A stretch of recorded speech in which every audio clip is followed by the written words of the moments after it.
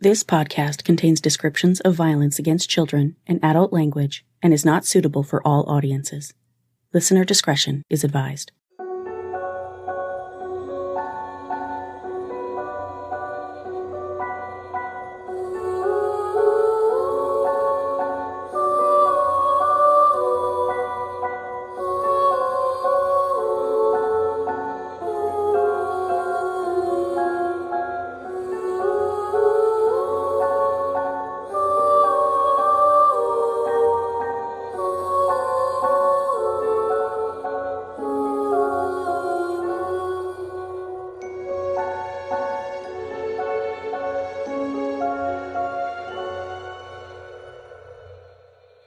Hi everyone, and welcome to Suffer the Little Children, the true crime podcast giving voices back to the victims of child abuse and shining a harsh spotlight on the parents, guardians, and caretakers who silence them. I'm your host, Lane, and this is episode 92, Shellay, Ebony Ward, Part 2. Last week, I told you the first part of the story of 7-year-old Shellay Ward, who was found dead in her family's home in Hawk's Nest, New South Wales, Australia, on November 3, 2007, emaciated, lying on a bare mattress in a filthy room filled with human waste. Shellay, who was autistic and had never attended school, spent her final months imprisoned in her dark, filthy bedroom. She is largely known across Australia by her middle name, Ebony, the girl who suffered the country's worst child neglect death. In this episode, I will tell you the rest of Shellay's story, including the arrest and trial of her parents, and the results of multiple investigations into the catastrophic systemic failure of multiple government agencies responsible for protecting Australia's most vulnerable children. This is part 2 of the tragic story of Shellay Ebony Ward. I'd like to take a moment to give shout-outs to my newest patrons, Ashton N. from San Diego, California, Cassie T. from Wayne, Michigan, and Madison B. from Savannah, Georgia. Thank you all so much for your support. If you'd like to support the show, please visit patreon.com/stlcpod, and thank you again. If you haven't yet listened to part 1 of Shellay's story, I definitely recommend you go back and listen to episode 91 before proceeding with this one, but here's a quick recap before I get into part 2. Shellay's family was well known to the Department of Community Services, or DOCS, even before she was born in March of 2000, the third child of parents Blakely and Sharon Ward. The couple's fourth child was permanently removed from their custody as an infant. Shellay and her 2 older sisters were not removed from Blake and Sharon's custody, despite dozens of reports to DOCS by various individuals and agencies, and despite the couple's obvious drug dependency issues. Ultimately, on November 3, 2007, Shellay was found dead on a bare mattress in her bedroom, which was strewn with human feces. The little girl was severely emaciated and had clearly starved to death. Her case blew the lid off the inefficient, ineffective child welfare system in New South Wales, leading to investigations into how it was possible for a perfectly healthy, if developmentally delayed, little girl to waste away to a skin-covered skeleton despite being on the radar of multiple agencies tasked with protecting her. I'll pick up this week with the results of Shellay's autopsy.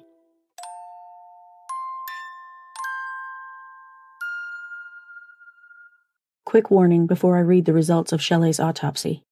The following information will be very graphic and may be disturbing for some. An autopsy was conducted on Shellay's tiny body, which weighed a mere 9 kilograms, or just under 20 pounds.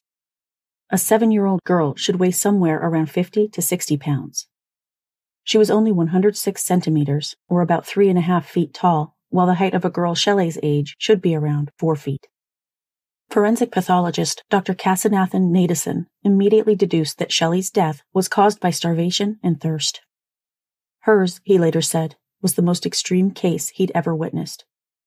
Dr. Nadesan said he saw a little child dead, obviously, in an extreme degree of emaciation and wasted and dehydrated.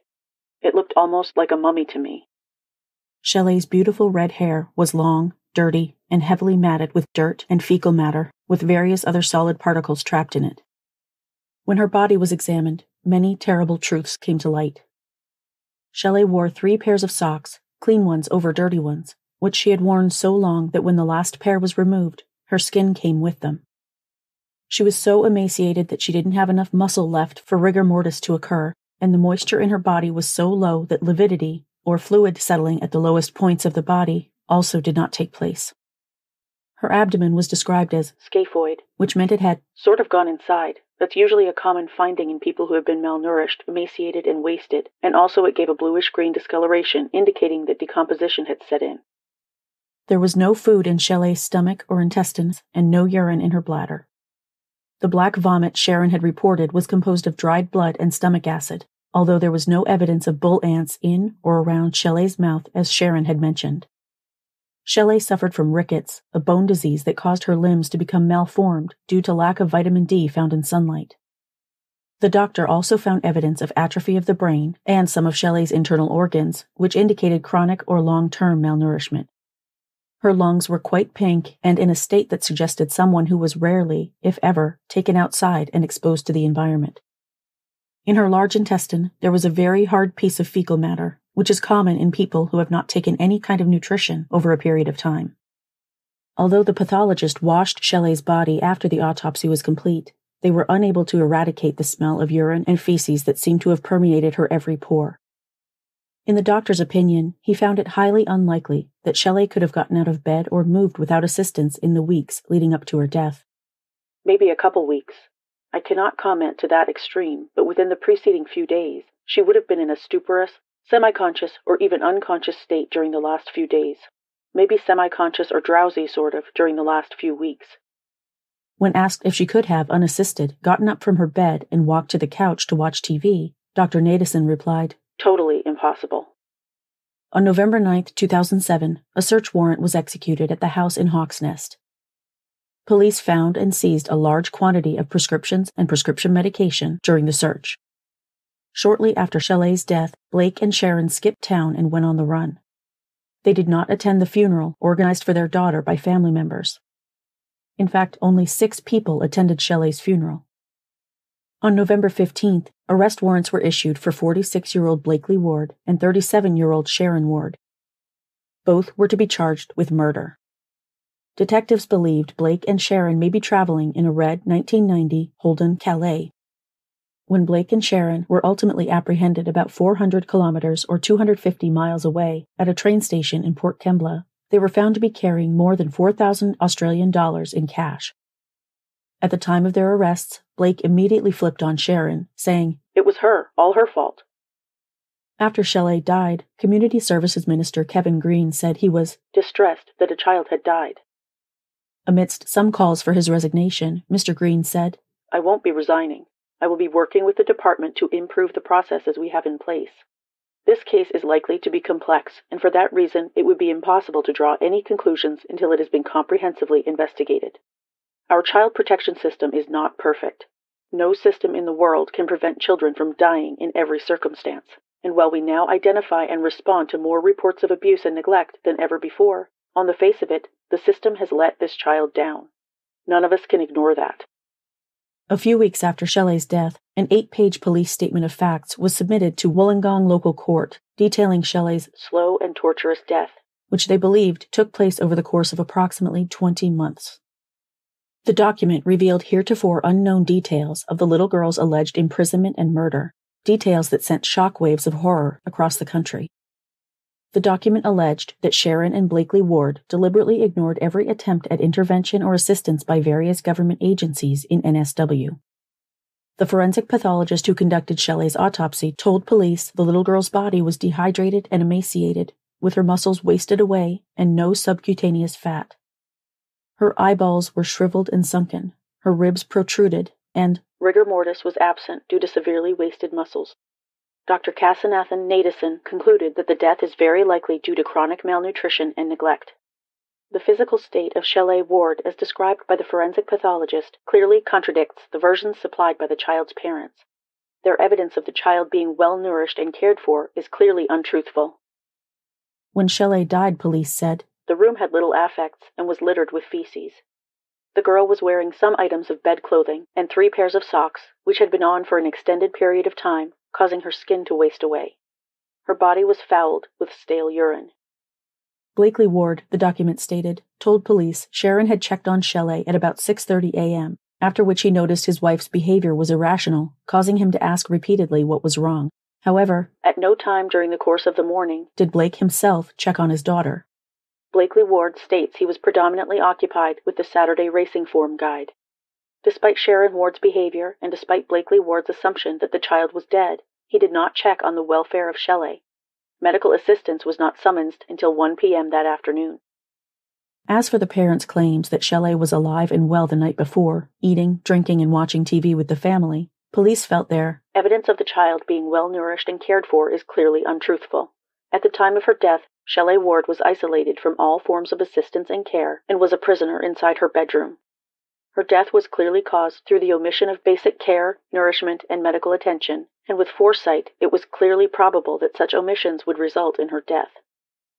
At the same court hearing, Magistrate Paul Johnson formally refused bail, although the Wards did not apply for it. Their next court date was scheduled to take place in early 2008 in Newcastle Local Court. After Blake and Sharon were charged in Shellay's death, a victim protection law unique to NSW kicked in, thereby preventing her identification. Her name would henceforth not be used in any publication originating in New South Wales, nor would her picture be shown.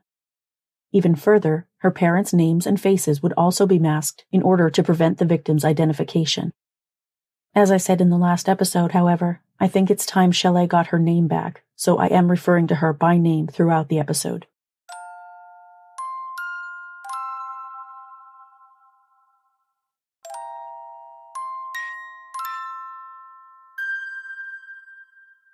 The joint trial of 46-year-old Blakely Ward and 37-year-old Sharon Ward began in May of 2009 in East Maitland Supreme Court before Judge Robert Hume. During the trial, Crown Prosecutor Peter Barnett attempted to prove that both parents shared equal blame in Shellay's death and that both intentionally caused her death. In his opening arguments, Mr. Barnett warned the jury that the evidence would be highly disturbing, evocative of images of children in the Third World or Holocaust victims. Mr. Barnett described Shellay's condition when she was found as in a state of extreme neglect, wasted and emaciated, black vomit and bull ants coming from her mouth. The face was distorted due to muscle wasting, and there was no fat under the skin. The urine smell persisted even after the body was washed with cleaning agents. Sitting beside her husband, Sharon wept as she heard the Crown describe her daughter's physical state and death. The Crown called multiple witnesses from the Hawks Nest area who were aware that the Ward family had moved into the area.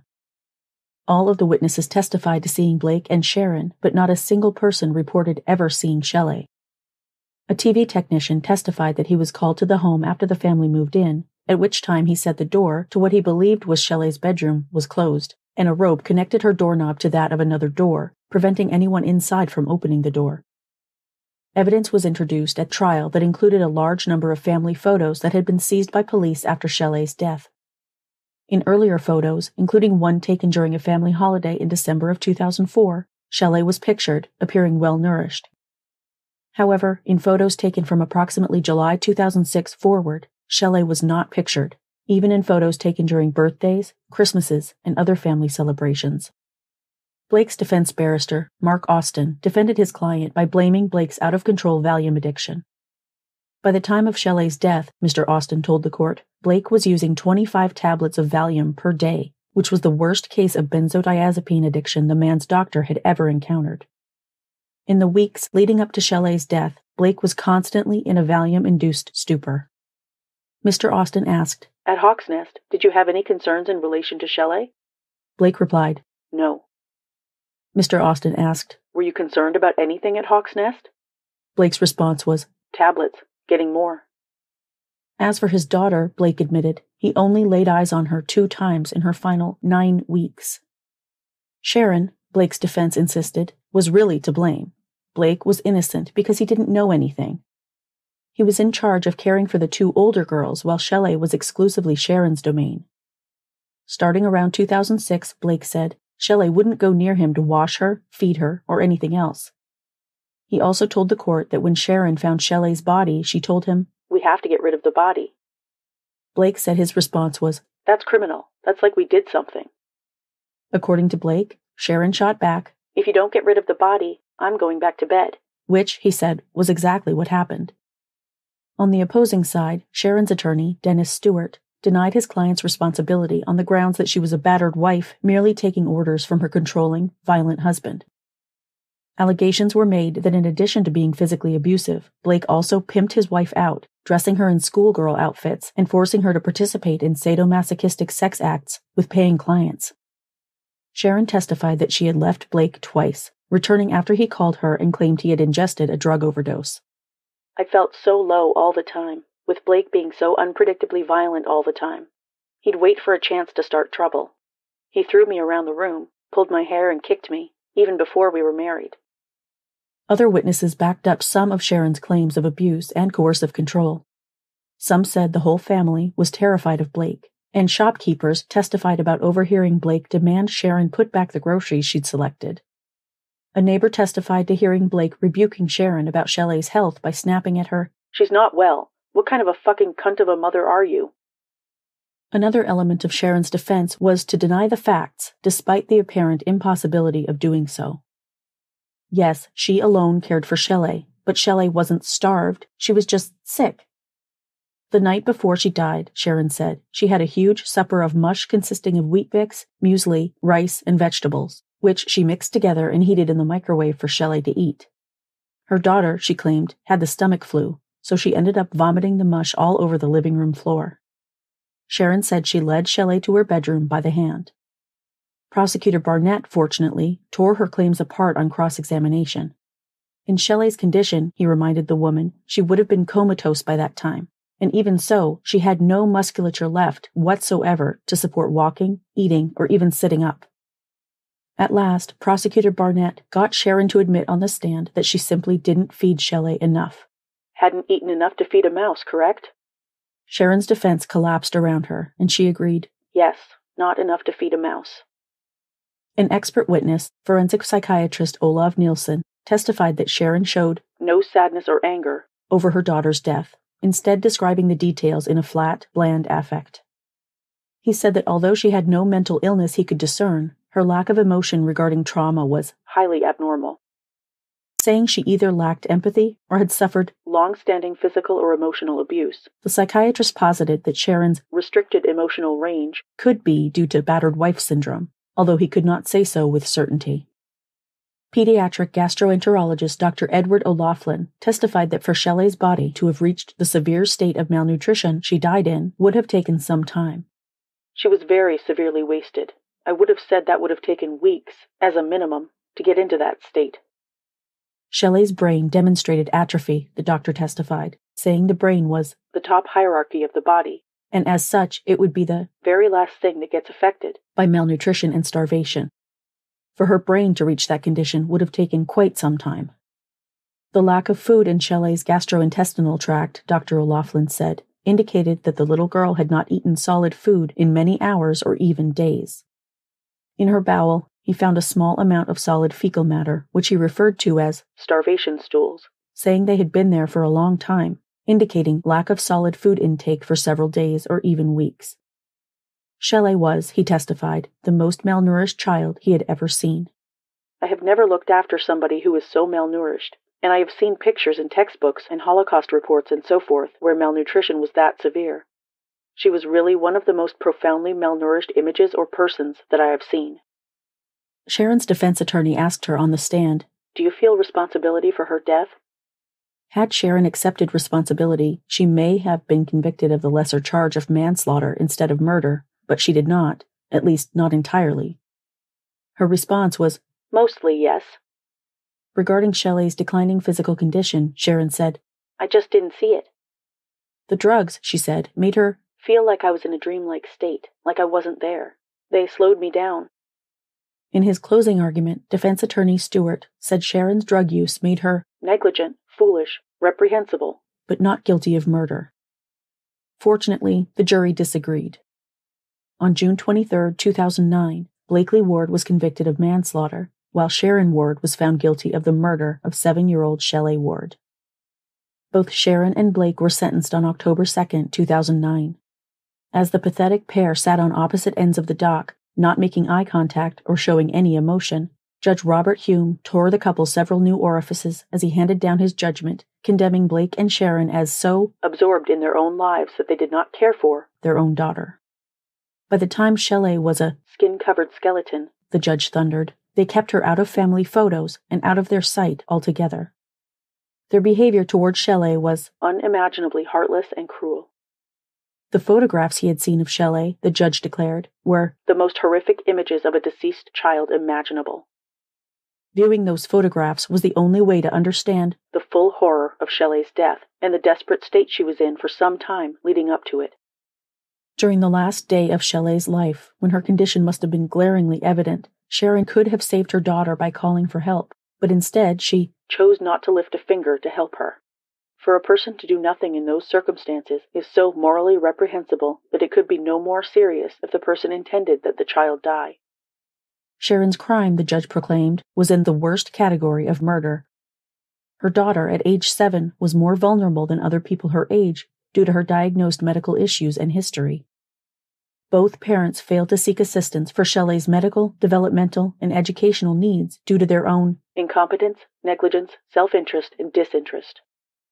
They denied her necessary medical care, not to mention stimulation and simple childhood pleasures, keeping her a prisoner in her own bedroom for extended periods of time. Her filthy bedroom, the judge said, doubled as her toilet. Both parents were aware of the squalid conditions in which they confined their daughter, and there was no way they could have been unaware of the horrific smells coming from Shellay's bedroom. Blake's testimony that he breathed through his mouth and therefore smelled nothing, the judge said, was palpable nonsense. Of Blake, the judge gave the conclusion, in a gross abrogation of his parental responsibility, Blake simply ignored Shellay. He knew that she was thin and unwell at the time of the move to Hawksnest, and yet he displayed no interest in her whatsoever. He realized that she was being confined to her bedroom. Even when locked in that room, the distress that she was in, that Dr. O'Loughlin spoke of, would have been audible. Blake could not have cared less. A father could show no less love to his child. The abject cruelty that had become her existence was of no concern to him. Rather than being something that might reduce his moral culpability, Blake's preference to absorb himself in his abuse of prescription medications and his punting and other personal activities was further indication of his self-interest and lack of concern. Blake's abuse of prescription medication provides no excuse for him and does not reduce his moral culpability. Even Blake's excessive drug use, the judge opined, would have no effect on his ability to understand what was happening to his daughter and intervene, which was demonstrated by the fact that Blake could carry on many normal life functions such as driving, shopping, paying his bills, studying the betting guide, internet gambling, and trading on eBay. The judge said that Blake's crime was within the worst case category for the crime of manslaughter, adding, to establish an offense of manslaughter by criminal negligence, it must be proved that the negligence of the offender merits criminal punishment, because it fell so far short of the standard of care that a reasonable person would have exercised in the circumstances. It involves such a high risk that death or really serious bodily harm would follow, and the degree of negligence is so serious that it should be treated as criminal conduct. In this case, there was a high risk of death, not just a really serious bodily harm. The difference between the standard of care that a reasonable person would have exercised and that which Blake exercised was vast. He provided no care at all, and he did not care. It must be borne in mind that Blake's negligence involved Shellay experiencing an extended period of suffering preceding her death. With that, Judge Hume sentenced Sharon Ward to life in prison without parole, and Blakely Ward to 16 years imprisonment, with a non-parole period of 12 years.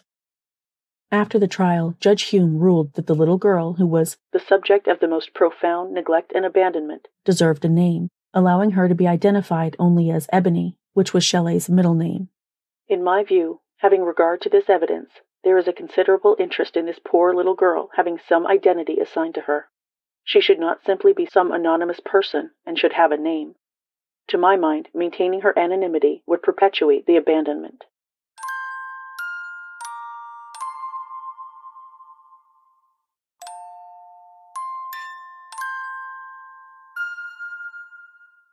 The NSW state government announced not long after Shellay's death that former Supreme Court Judge James Wood QC would head a ministerial child protection commission with the hopes of improving the care of vulnerable children.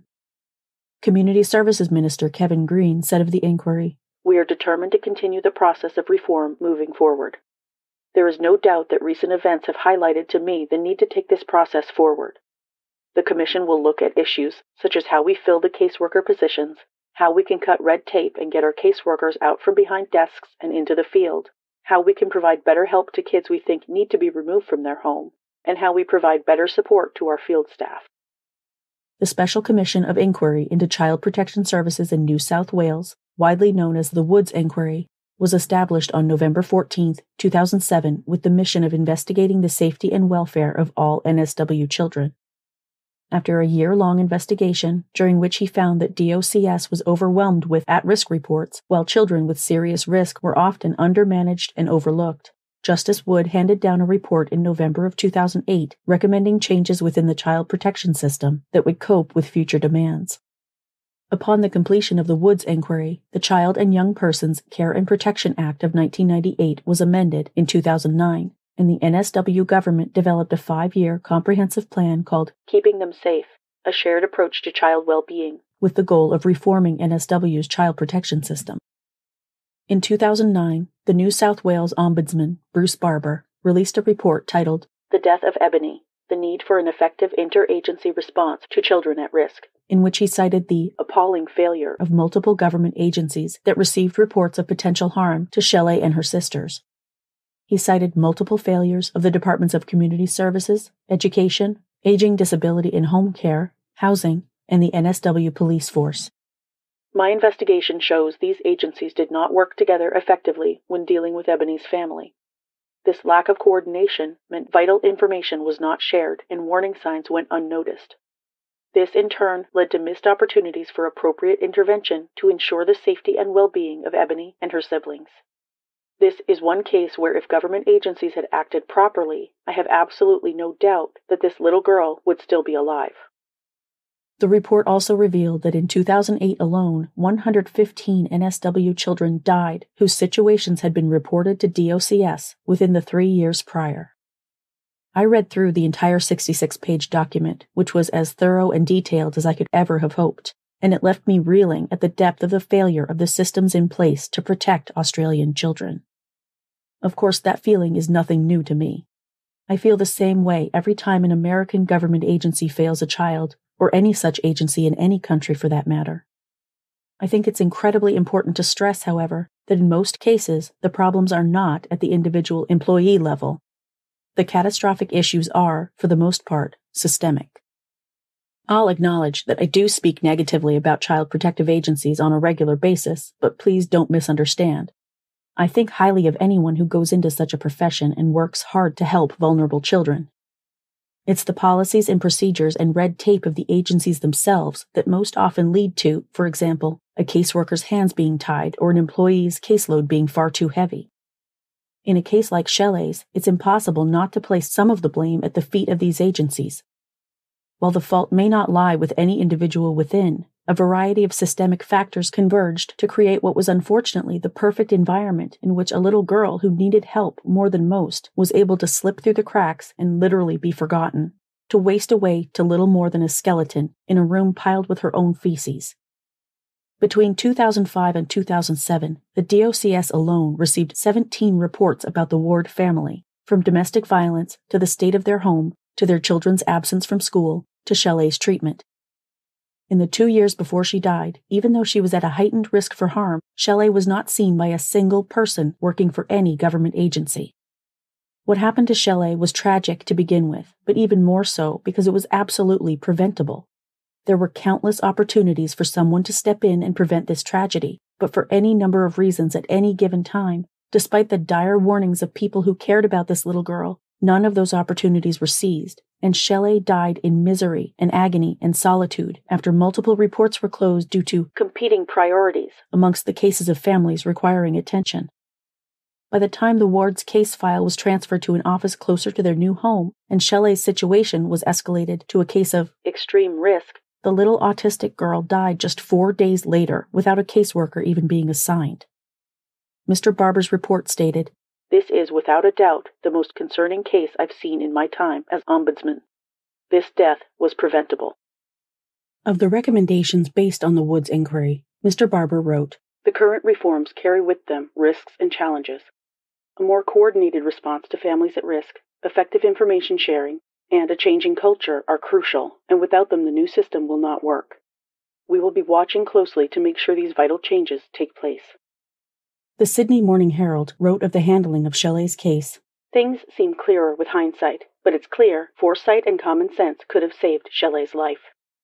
The newspaper was more than willing to point a finger directly at one DOCS employee in particular, which I found interesting, so I'm going to quote the passage from their 2009 article.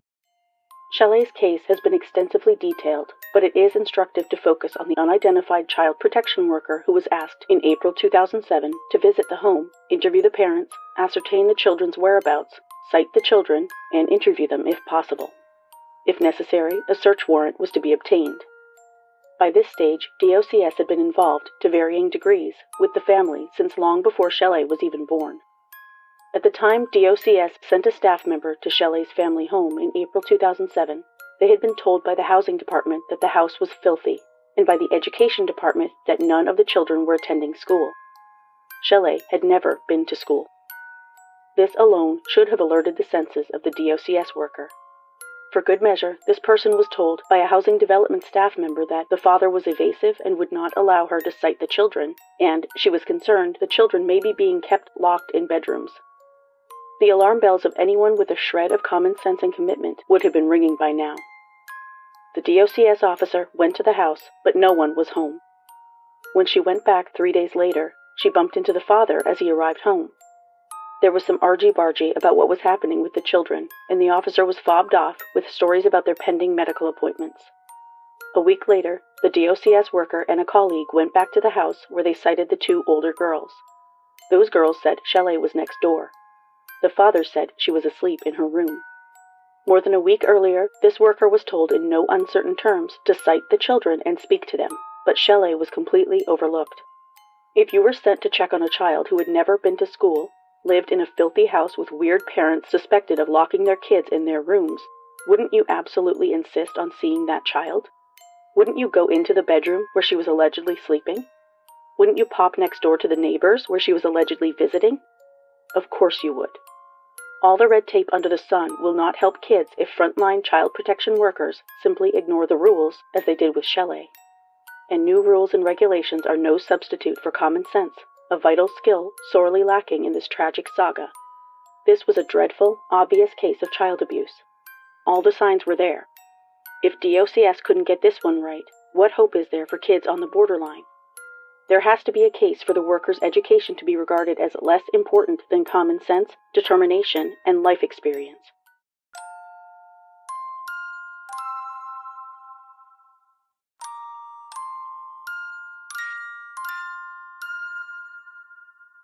In 2011, Blake appealed his sentence on 3 grounds. The first was that Judge Hume erred in finding that Shellay was the subject of chronic starvation over a period of many months. The second was that the judge erred in finding that Blake's conduct fell within the worst category of the crime of manslaughter. The third was that the sentence imposed was manifestly excessive. His appeal was dismissed on all 3 grounds. In 2012, Sharon appealed both her conviction and her sentence. The basis of her grounds for appealing her conviction was, to put it succinctly, that the judge failed to instruct the jury properly on several points, but that appeal was denied. However, Justices Peter Hall and David Davies wrote in their judgment, "In our opinion, it cannot be said that the present case is within the worst case category, nor that the level of culpability was so extreme that the community interest can only be met by the imposition of a life sentence." Justice Peter McClellan disagreed, writing that he wasn't convinced Judge Hume's decision was wrong or that the sentence is manifestly excessive. Although the conviction appeal was denied, Sharon's life sentence was quashed, and in 2013, she was resentenced to serve 30 years without parole, a period that expires on November 16, 2037, plus an additional term of 10 years which will expire on November 16, 2047, when she is 73 years old. In 2016, the Sydney Morning Herald reported that Chris and Deborah Alexiou, the owners of the rental home in Hawk's Nest where Shellay took her last breath, sold the home that they once considered their nest egg, located just meters from Port Stephens and its white sandy beaches. The Alexious said they trusted the Department of Housing, which recommended the Ward family as tenants. They had no idea the family was running to escape the scrutiny of various government agencies on suspicion of severe child neglect.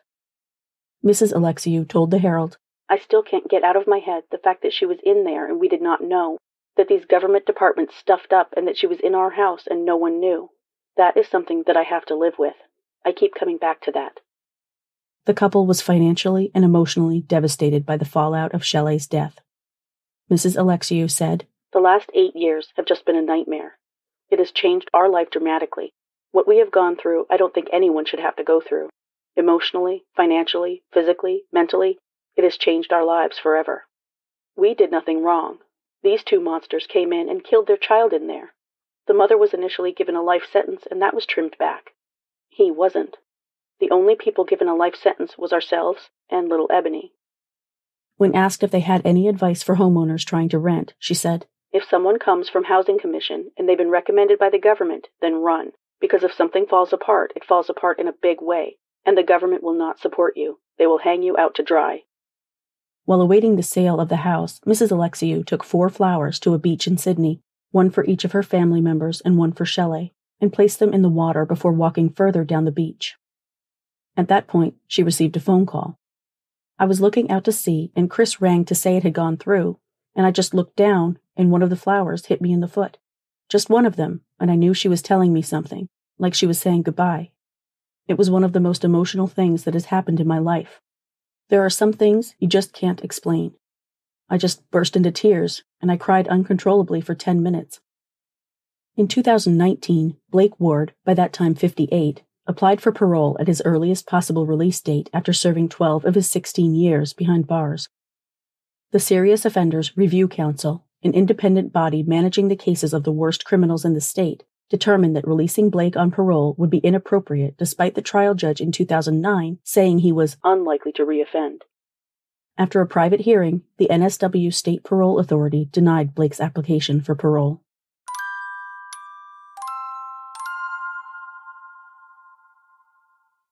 In her brilliant article in The Monthly, Anne Mann ended with 4 paragraphs so powerful and articulate that I want to read them to you in their entirety. I couldn't possibly sum up what happened to Shellay in any starker or more eloquent words. From her article, simply titled, Ebony. Early photos show Shellay plump and pretty in a little dress, smiling radiantly. But over time, Shellay becomes the scapegoat, the receptacle, the dumping ground for all the despair and rage of this toxic family. As Shellay is progressively dehumanized, it becomes more and more possible to do yet worse things to her. What she becomes, as a result of her abuse, is a further invitation to cruelty. She is gradually, step by step, being excluded from the human community and its most intimate representative, her family. The parents gradually reduce her to living in a non-human state. I will not say animal-like state, for so many of those who share the lives of animals treat them with infinitely greater tenderness than this little child was shown. Feed them good food, sleep with them, caress them, pay thousands of dollars in vet bills, mourn them when they die. Around 2005, the mother decides Shellay is not worth schooling. She rebuffs the special school teachers eager to take her. Shellay can't learn, can't speak, is disruptive and difficult. No point. She becomes ever more difficult. She screams at the sight of water, so she is washed with a flannel, then not at all. She slips into the category of not worth washing. Then she pisses in her clothes and is not worth dressing. She is 5, 6, and 7 years old, but wears nappies. In that state, she is not worth photographing, so she disappears from the family album. Her birthday is held in her absence. Her existence is quietly being erased. Then she is not worth changing. The nappies are left off, and she pisses and shits all over her room. Now the room stinks, and she is not worth visiting. She is characterized as a wild creature in need of more caging, so the door is tied shut. Locked up, she screams and screams the 2 words she has left, Mommy and Daddy. The room is so foul no one, not even the mother, wants to go in there. Shellay is given less and less food and water. She becomes weaker and weaker. She is now unable to sit or speak, lies lifeless. She's become thing-like, fading out of existence in that room that the father can't bear to go into. She has become the fulfillment of their treatment of her. But when Shellay dies, as they confront the brute reality of her corpse, they can no longer live in the state of denial of what it is they have been doing. The father dials 000. He first fumbles for the words, and then he finds them. He tells the operator that his daughter is dead. One of the most frequent types of comments I see on my various social media posts and elsewhere is an expression of profound disbelief and the person's inability to comprehend how such cruelty, especially to an innocent child, is possible, and that is more than valid. No matter how many of these cases I cover, I don't think I'll ever understand it. There's no part of me that could ever possibly condone this kind of treatment of a child, of course. But the way Ms. Mann worded those 4 paragraphs comes as close as I think I've ever come to following the twisted logic of any of these long-time abusive parents. I may never understand why a parent could treat a child this way, but I can at least see how the ward's treatment of their autistic little girl devolved from bad to unthinkable to utterly inhumane. What matters more than anything, though, is not the thought process of Blakely and Sharon Ward, who continue to waste breath in Australian prisons to this day. What matters is never allowing the name Shellay Ebony Ward to be forgotten, never allowing Shellay's glowing face and sweet smile to fade, and, in her memory and that of countless other children who have met a similar fate, never giving up on a child who needs help, because our intervention might be the only thing that could keep the next child alive. Shellay didn't have to die. Even with her various diagnoses, she could have thrived and lived a long, meaningful life. If she was alive right now, Shellay Ebony Ward would be 21 years old. My sources for this episode were Find a Grave, a 2009 report by NSW Ombudsman Bruce Barber, titled The Death of Ebony, The Need for an Effective Interagency Response to Children at Risk, an article in The Monthly by Anne Mann, titled Ebony, The Daily Telegraph, The Sydney Morning Herald, news.com.au, New South Wales Case Law, Criminal Justice on iResearchNet, ABC News Australia, The Newcastle Herald, Web Sleuths, an article titled Guilty Until Proven Innocent, The Assumption of Care of a Baby at Birth by Christine A. Marsh, Jenny Brown, Jan Taylor, and Deborah Davis, childwelfare.gov, and court documents. That's it for this week. Join me next week for another episode. If you like the show, please follow or subscribe to Suffer the Little Children on Apple Podcasts, Google Podcasts, YouTube, Spotify, Spreaker, Pandora, iHeartRadio, Stitcher, or your favorite podcast listening app. And please leave me a 5-star rating and a positive review on your favorite podcast platform. Visit the website at sufferthelittlechildrenpod.com, where you can listen to episodes or become a patron for rewards ranging from a shout-out by name on the show to bonus content and exclusive gifts. Follow the podcast on Facebook, Instagram, Tumblr, and Pinterest at Suffer the Little Children Pod, and on Twitter and TikTok at STLCpod. View photos related to today's episode on Facebook and Instagram. For more stories like the one you heard today, visit sufferthelittlechildrenblog.com. This podcast is researched, written, hosted, edited, and produced by Lane. All music for the show is licensed from audiojungle.net. Email tips, comments, questions, or case suggestions to sufferthelittlechildren.pod@gmail.com. For more information about preventing or reporting child abuse, visit childhelp.org or call your area's child abuse hotline. If you see something, say something. Until next week, bye everyone.